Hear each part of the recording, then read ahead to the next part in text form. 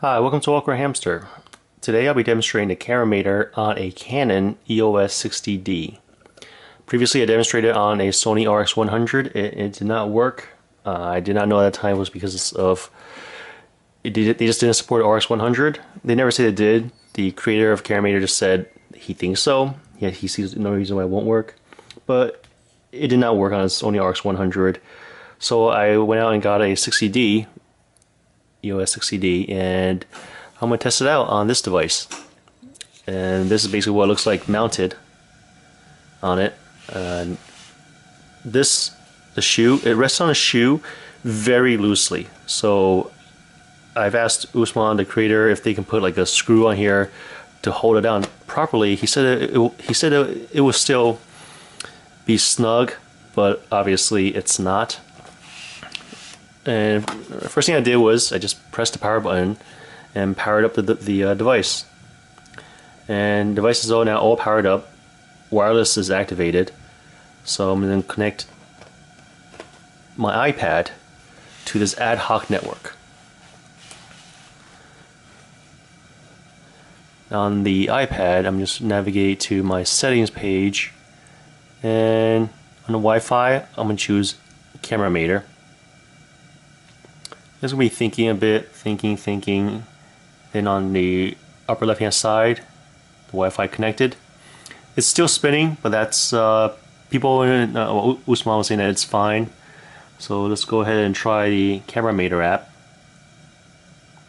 And now for remote camera. All right. At least this time now, the Canon EOS 60D came up. Okay, so let me try taking some pictures. Let me just well, I'll just press this button right here. Something just blinked. This capture cannot retrieve image. Let me try that again. I do not know why. It's connected to it. Let me try turning on this live view, and let me try it again.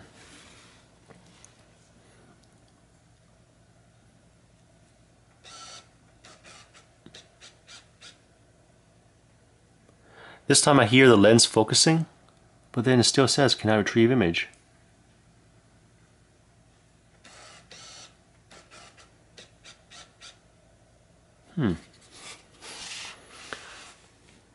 Something peculiar is going on. Here, let me unplug it and plug it back in.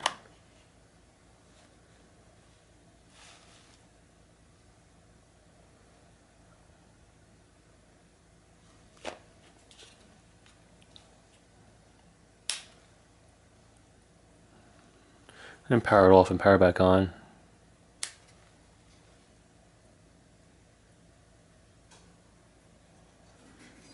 Let me turn on live view. Now back at the iPad app, I'm going to go to remote camera.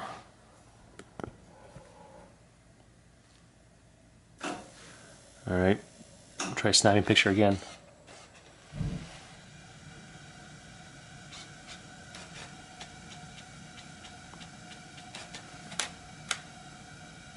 Here I try and take a picture. I think I snapped something.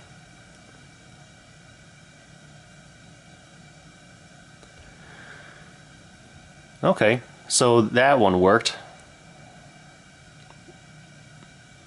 I guess if you just run into problems, turn off the app, or not app, turn off the camera and just turn it back on. Let me turn off live view. I wonder if that had anything to do with it. Let me try this again. Cannot retrieve image.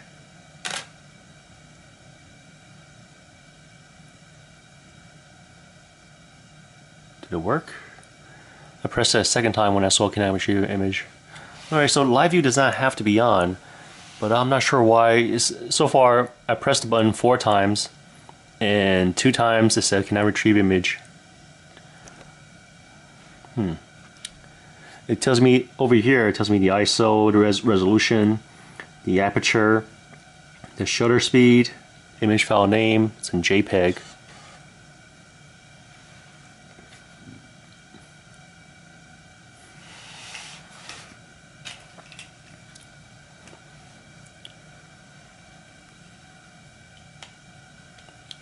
I thought I took a picture again, but it's not. Well, let's try this one more time. Cannot retrieve image. This is kind of annoying. Let me see what some of these buttons up here. Save the image to album. Okay, so this one is more like time lapse. Let me close that. This one is self timer. Close that. I can choose ISO, aperture. Maybe the camera needs to be in manual mode for me to choose all those. So let me first change that on my camera here. Let me change it to, let's see, M.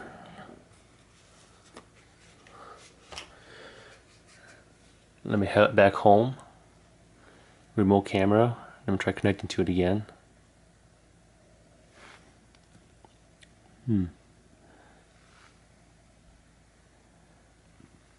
Well, I'm trying snapping another picture.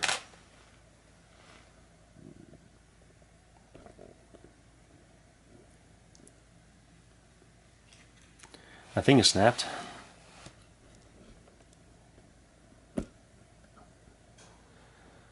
Sorry if this seems like a terrible, a long video, but it's my first test on this, first actual successful test.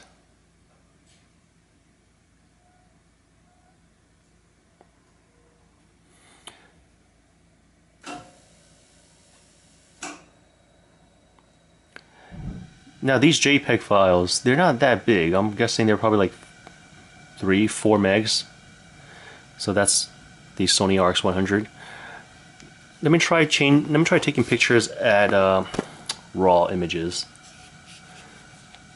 Just changed it to, let's see, quality. I'm gonna set it to raw. Okay, so now it's raw in JPEG. Alright. Actually, you know what? Let me just choose raw only, because I'm not sure which one will be transferred over, or if it will just transfer both. So, okay, so now it's raw only.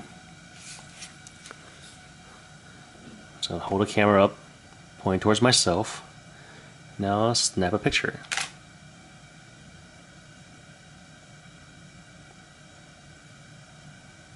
Cannot retrieve image. Man, jeez.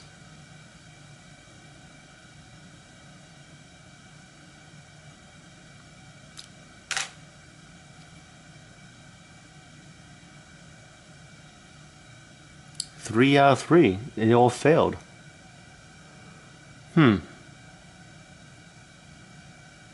Every now and then I see a red blinking light up there. I'm gonna turn the camera off and turn it back on again.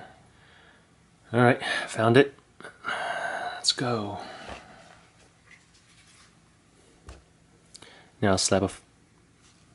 Okay, so... ISO's auto. Okay, now after turning the camera off, turn it back on, now I can change all these settings, probably because now the camera is set to manual mode. I can choose my shutter speed, auto. Alright, let's see how this goes.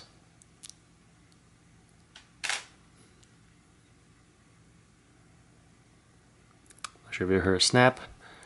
Cannot retrieve image. Man, this is irritating. I'm not sure if it's because of the raw files, but what I'm going to do now is I'm going to switch it back to JPEG. Alright, it's back to JPEG now, so hopefully I get better luck this time.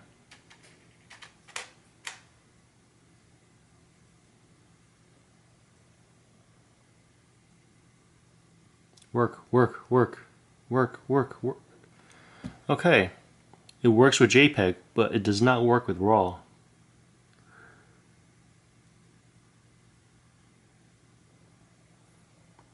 Let me try that again.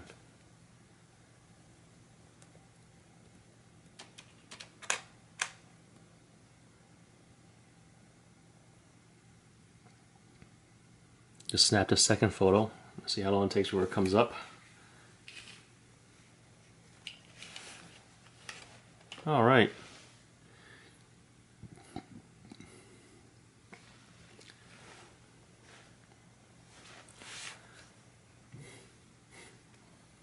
Okay, so, well, I don't have a new way to explain why one works and one does not.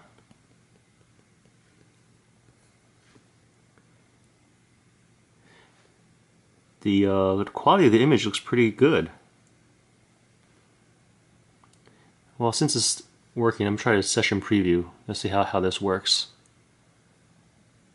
There's no buttons. Preview mode. Well, since they don't have a manual, I can only guess that a session preview just means I'm shooting the images right off the camera. So I'm just going to take some shots here.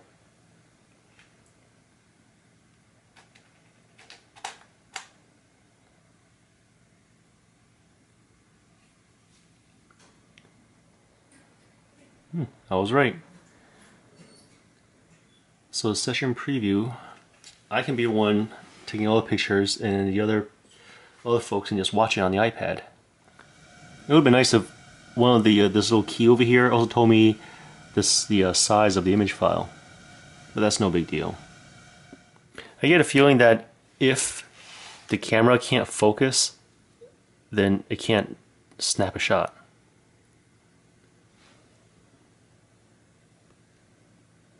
Let me put that to a test.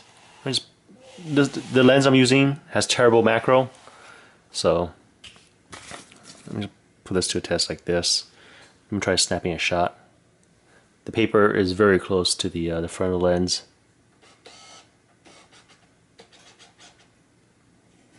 Cannot retrieve image. But now let me try doing this. Except the difference is I'm gonna hold the image about 3 feet away.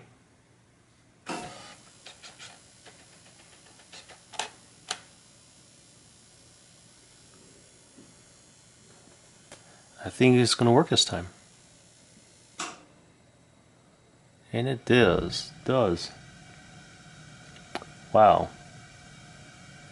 Interesting. Okay. So this just some quirks to the CameraMator.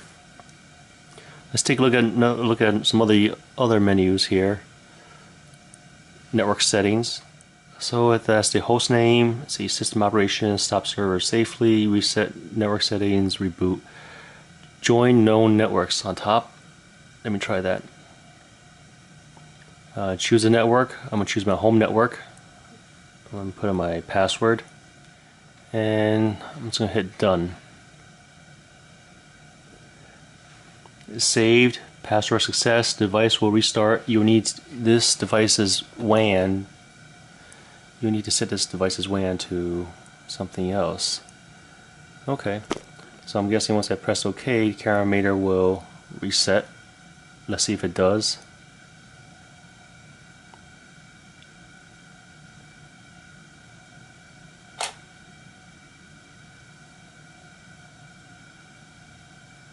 Okay, let's wait a little bit.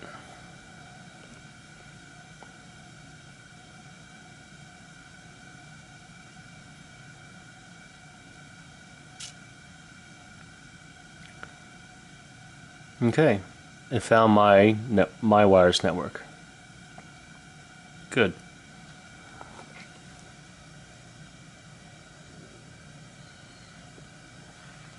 Now let me make sure that my home device is also on the same network.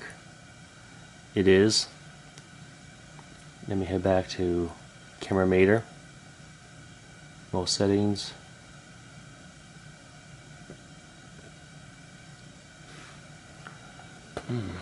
Why isn't it coming up?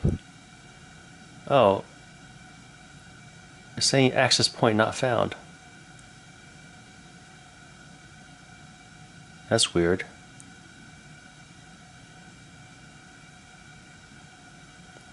It appears that if it can't find the access point, the CameraMator just reboots automatically. And everything goes back to the default network setting. Yep. This came back up again. I'll need to contact Usman about this. There you have it. This is a little demo of the CameraMator and some of the pros and cons. I'll say hardware wise, I like how it's small. It's very, it can fit in your pocket. It can fit in a sleeve easily. Yeah, I like how there's the tripod mount here. But as for some of the cons, I wish there's more button besides just the power button. Like it's something that actually I can set some of the settings here, or some diagnostic feature or something. And as for the hot shoe, it'd be nice if they include like a screw so that I can tightly secure this device to the shoe on my Canon EOS 60D, because the way it is right now, it can just fall off easily. It's very loose. The way it is right now, it's very loose. It's not secure. Now, for the software wise, it looks like if the camera cannot focus, the CameraMator cannot snap any shots.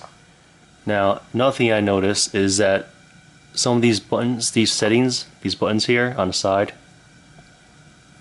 a lot of times sometimes they're blacked out. Sometimes you're able to choose them. Once the manual comes out, once the manual is released, I think it'll be easier for us to understand what's possible and what's not. Because currently, like up here for example, I can't press any of the settings button. Everything is grayed out.